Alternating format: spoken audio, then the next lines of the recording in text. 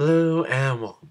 So shockingly, there has been yet another money farming bug in the Crucible. It's been patched, so don't really worry about trying how to do it. The way the bug worked was you have a full money patch when you came out of the Crucible. The game can't auto refund you since you have a full money patch, so you have to talk to the banker to get your refund back.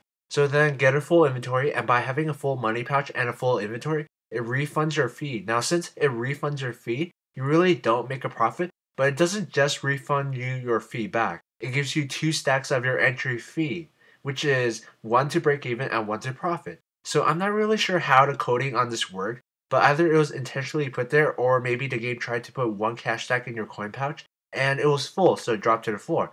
But then since the first attempt was full, it tried to put 1 in your inventory, but since that was full as well, it placed another cash stack on the floor for 2 stacks. But honestly, why did nobody just think to add what happens if you try to do the same thing outside the Crucible? Where if you have a full inventory and cash stack, it says your inventory is too full to hold the item. Please drop something so you don't make 100 mil per hour bugging the game. So that was the bug, max cash stack and full inventory. And with this bug, it's been out for quite a while, putting tons of GP into the game. Now the people who bug abused this easily made more than max cash, so they probably would have spent the cash on rares, either to hide the cash, assuming that works, or just as placeholders until they could sell the cash. A higher demand for rares causes the street value to rise, and when bugs causes an increase like this, it really messes up the entire market, especially for the rares. So really, I don't know how bugs like this happen so often. The bank pin bug for cannon sets, the bank pin bug for the Crucible, the max cash pile bug for the Crucible.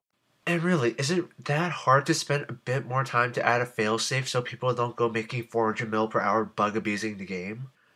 So why does these money bugs keep happening? Like each time I hear about one, I question why bother even PVMing anymore.